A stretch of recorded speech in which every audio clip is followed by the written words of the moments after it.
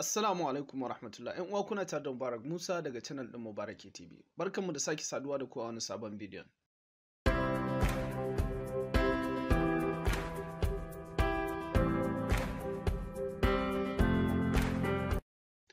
Idan wannan ne farkon ziyartar ku channel ɗinmu, muna roƙonku da ku danna wannan kalmar mai alamar ja wato subscribe, sannan ku danna alamar ƙararrawa don samun dukkan sabbin bidiyoyinmu da muke ɗorawa.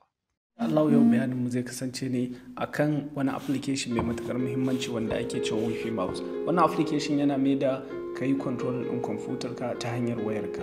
Misali in za ka yi game ka maida ta handle, in za ka yi rubutu ka maida ta keyboard, dukkan wani control ɗin da ake wa kwamfuta za ka iya yin sa ta wayarka na Android. Wannan application yana da matukar muhimmanci musamman ga ɗalibai wanda za ka ga suna son yin rubutu amma ba su iya keyboard ɗin kwamfuta ba, hakan sai ba su wahala a rubutu. To amma cikin sauki da keypad ɗin wayarka za ka iya rubutu a kwamfutar ka. Mu je zuwa, za mu yi amfani da application ɗin da ake cewa Wifi mouse. Wannan application ɗin zan ajiye muku link ɗinsa a ƙasan description ko kuma a comment na farko, ko kuma kai tsaye za ka iya shiga Google Play ka rubuta Wifi mouse, zai kama wannan application sai ka yi downloading ɗinsa. Bayan ka yi downloading ɗin wannan application a wayarka ta Android, za ka tafi website ɗinsu. Wannan website ɗin zan ajiye shi ma a description, sai ka shiga gashi nan wipimouse.nectar.us. bayan ka shiga sai ka je gunda aka rubuta mouse saver a can ƙasa. In ka buɗe za ka yi ƙasa sai ka zo gunda aka rubuta mouse saver. Idan wayarka Apple ce, Mac ko kuma Linux, duka dai za ka ga zaɓuɓɓuka sai ka zaɓi naka. Mu Windows ce kwamfutar mu, don haka za mu yi amfani da Windows. Za ka yi downloading ɗin saver ɗin nan ta Windows. Bayan ka yi downloading ɗin saver ɗin za ka ɗauke ta ka kai ta kwamfutar ka. Kamar yadda kuke gani, wannan ita ce sabar mu, mun yi downloading ɗinta gata. Bayan mun gama downloading ɗinta za mu yi installing ɗinta. Bayan mun yi installing ɗinta za ta koma kamar haka. Bayan mun gama installing ɗinta a kwamfutar mu, ba ta buƙatar wani wahala.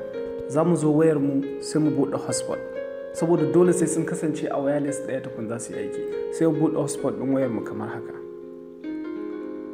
Bayan mun buɗe hotspot ɗin wayar mu, za mu yi connecting ɗin wireless mu.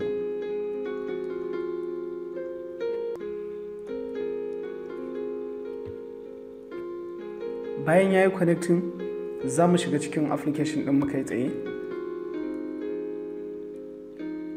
Fuskar application ɗin mu kai tsaye za ta buɗe kamar haka. Za ta fara ƙoƙarin sacin don ta ga kwamfuta. Kai tsaye bayan fuskar application ɗin mu ta buɗe kamar haka, za mu ga application ɗin mu ya yi sacin, ya samo mana kwamfutar mu saboda mun riga mun yi connecting da wireless ɗin mu. Kai tsaye sai mu danna sunan kwamfutar tamu. Bayan mun danna kai tsaye wannan fuskar za ta bayyana. Kamar yadda kuke gani, waɗannan abubuwa hudun na jere su ne abubuwan da suke kamar kan fuskar kwamfutar na yanzu. Wannan filin da kuke gani kuma shine a matsayin mouse ɗin. Duk inda muka shafa shi, idan kuka lura za ku ga yadda keyboard yadda mouse ɗin me yake motsi. Muka shafa shi kun gani. Bari mu shiga waje mai haske yadda kowa zai gane. Wannan shine mouse ɗin mu. Yayin da za mu yi haka, kowa zai ga yadda mouse ɗin me yake motsi. Da yadda muka yi haka za mu ga yadda mouse ɗin me yake motsi. Da yadda muka taɓa shi za mu ga yadda mouse ɗin me yake motsi. Abu na ɗaya kenan. Na biyu, zaɓi na biyu, za mu zo mu danna wannan ƙasan. Wannan fuska za ta bayyana haka. Kai tsaye fuskar farko ita ce keyboard, abin da ya shafi rubutu. Idan kana so ka yi rubutu ne za ka danna ta. Kamar yadda muke gani, bayan mun danna ta za ta kawo mana keypad ɗin wayarmu. Kawai sai mu ci gaba da rubutu. Bayan mun buɗe za mu ga da abin da muke rubutawa yana rubutuwa a kwamfutar mu kai tsaye. Da za mu goge mu rubuta assalam, za mu ga kai tsaye gashi nan ya rubutu. Da kowanne yare muke so za mu iya rubutu. Kai tsaye da abin da muka rubuta yana rubutuwa. Ana ɓangaren rubutu kenan. Sannan a ɓangaren wannan diyan da ka motsa shi za ga yadda mouse ɗinka yake tafiya. Za ka iya fita kai tsaye.